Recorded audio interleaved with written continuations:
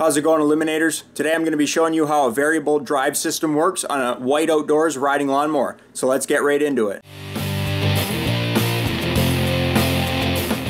So this is a white outdoors riding lawnmower. It has a 42-inch deck and a continuously variable transmission. Essentially how a CVT drive works is you have a very long belt from your engine pulley going back through a little idler system, and that goes back to what's known as a variable drive pulley. Now the variable drive pulley looks a little something like this. So essentially on this model of machine, that long belt coming from the engine comes down to the bottom section of our stack pulley, and there's another belt that goes from this top part and that goes directly to the transmission. This stack pulley here has this centerpiece, and you'll notice that it moves. It goes up and down. So what ends up happening is you have your belt coming down here and you have a throttle pedal right here. Normally what happens is the harder you press your throttle, the faster your machine goes, and when you let it go, it returns to this position. So what happens underneath the machine is when you press on that throttle, there's an idler pulley setup that puts tension on that belt.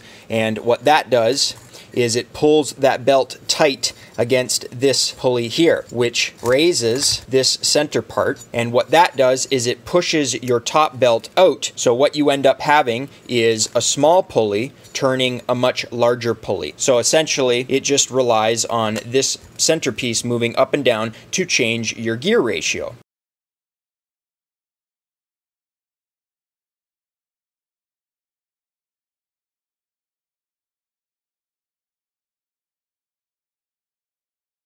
Now the issue that my customer had was he was driving this machine, he had his foot to the floor, as you would say, and what ended up happening was he let go and the throttle pedal stayed in this position. Now when that occurs, the usual suspect is a throttle return spring. So somewhere underneath your machine you're going to have a spring, and it'll look something like this. So this hooks up to your arm, and then that goes back to the frame so that when you push your throttle, it pulls it back. However, there was still slack on the belt underneath. Now my customer actually brought me this machine believing that the transmission was seized and he was almost right ready to sell it. I said, let me have a look at it and let me go over it first. He said that it just went out on him when he was going full speed. So what ended up happening was that little pulley on the inside of that stack pulley seized up. And that's it. Now to see the stack pulley, I'd recommend that you remove the battery, so I'm going to do that now. And now that the battery is removed, we can have a look at our stack pulley.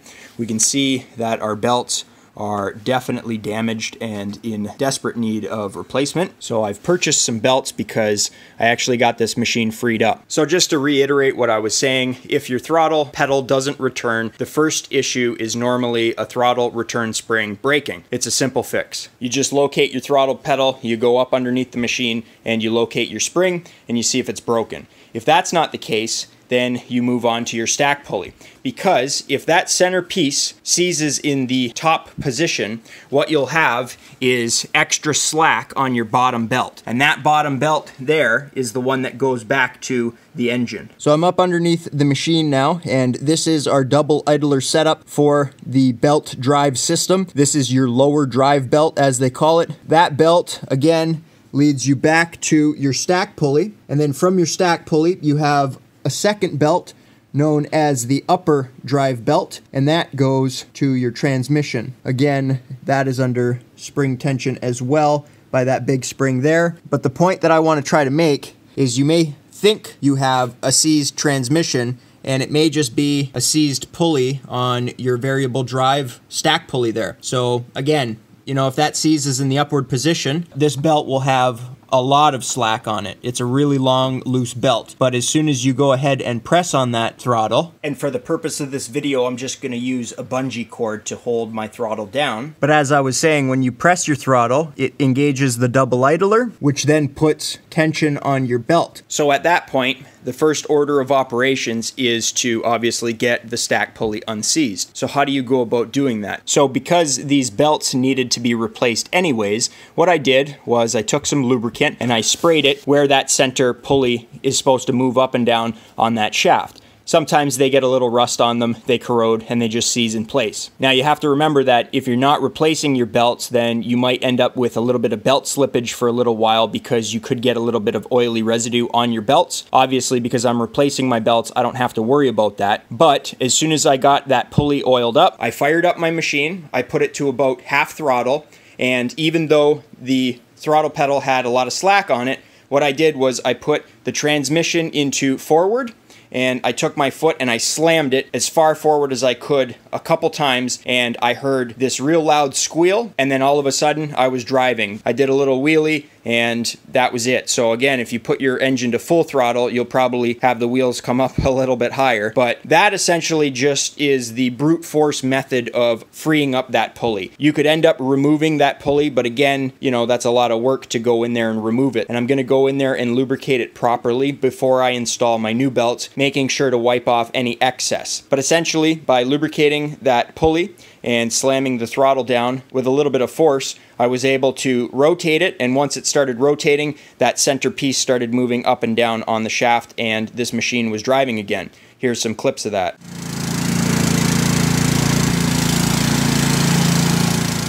So by putting the transmission into forward and reverse and driving it both forward and reverse, we eliminated the possibility of a blown transmission. And essentially I was able to contact my customer and say, hey, this machine's still good, and I would recommend at this point a belt change and a lubrication of that stack pulley. So as you guys probably seen, I went ahead and ordered 2 belts. Here is our large belt from the engine to the stack pulley back there. That is a 5/8 by 95.5 inches. The part number for that is a 954-0467. I don't know what the A is for. It didn't say that on the manual, but when I ordered it from Stens, you can see the Stens number there. They put the A on the end of it. And then our pulley here, this one is also a 5/8 belt, and that part number is a 954-0468. And again, there's your Stens number. Essentially, this is an easy fix. The transmission was still good, and all I have to do is change the belts. So, like I said, once I get the belts off, I can go ahead, lubricate that pulley, and then put the new belts on, and this machine should be good to go back to its owner. It smokes a lot from the engine. He says that he also has an oil leak from the overhead valve gasket. So there's a multitude of engine issues that it has. However, it did start, and it ran good enough for me to test out the drive system. Well, that's it for today's video. I'm going to be doing a full video on the drive belt replacements for both the upper and the lower drive belts. So you guys are going to want to stay tuned for that. If you guys enjoyed the video, think about leaving me a thumbs up. You know, it really helps me out. You can click here to subscribe and click over here for one of my previous videos. I upload every single week, so be sure to come on back next week. Check the channel out for new content. And as always, guys, thanks for watching.